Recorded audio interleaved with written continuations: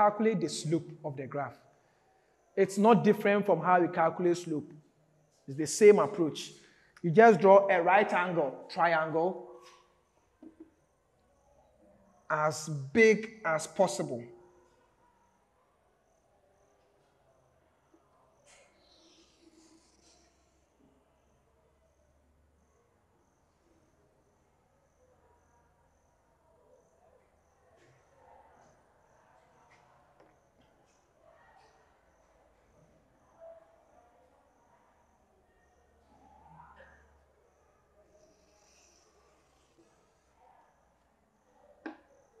This is my right angle triangle. So my slope is given as change in the vertical axis, which is t squared, divided by the change in the horizontal axis, which is capital L. So I look on my graph. Over here, I have one smaller box above the 3.5. And since each bigger box is 0.1, each smaller box will be 0.01. So this is 3.5, 3.5, 1. So we have 3.51 minus this second point. This is 2.6. 2.61, 2.62, 2.63, 2.64, 2.65. Divided by the first one, its corresponding horizontal axis value. So this is the first point I read, its corresponding horizontal axis value. That is 32.5.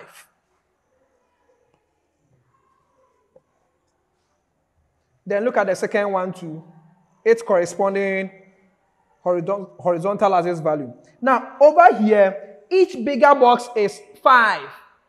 Can you see it? That means that each smaller box will be 5 divided by 10, which is 0.5. So this is 5. This is 10. Then we have a smaller box after 10. That should give us 10.5.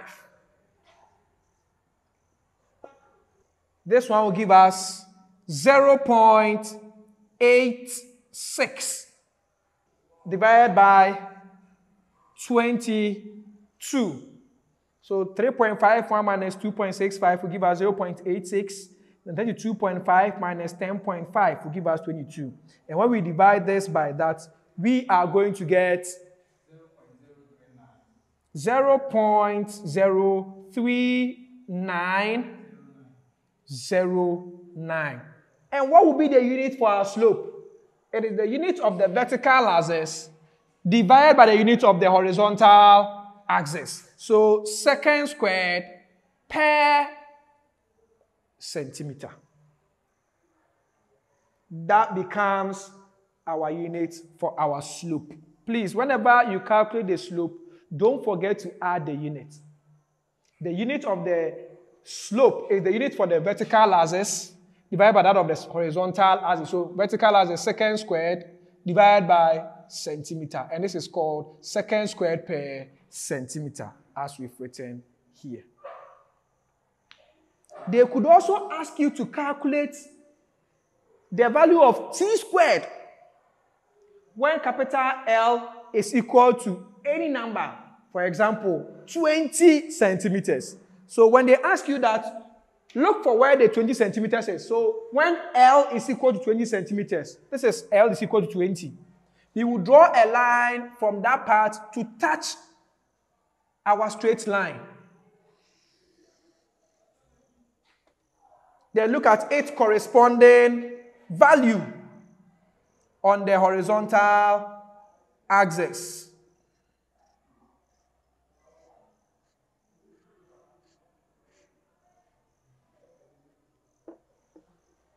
Over here we have 3.0. We have 3.01, 3.02, 3.03. But it is in between 3.02 and 3.03. So that will be 3.025. Then the unit is second squared. They could also ask you for the value for L when capital T squared is equal to any number at all. For example, when capital T squared is equal to 3.2. So this is 3.2 on the capital T squared axis. You draw a line from that point to touch our straight line. Then read its corresponding value on the horizontal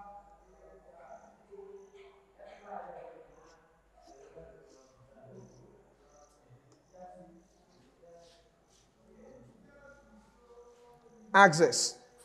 This is 20, 20.5, 21, 21.5, 22, 22.5, 23, 23.5, 24, 24.5. So it's between 24 and 24.5. And that'll give us 24.25 centimeters. That is approximately 24.3 centimeters. That becomes your value for your length. So these are the kind of questions they can ask you. And all those deductions, you can make them if you draw a graph that is huge enough. Now, if you want me to prepare a video on breaking the axis for both the horizontal and the vertical axis, comment in the comment section below.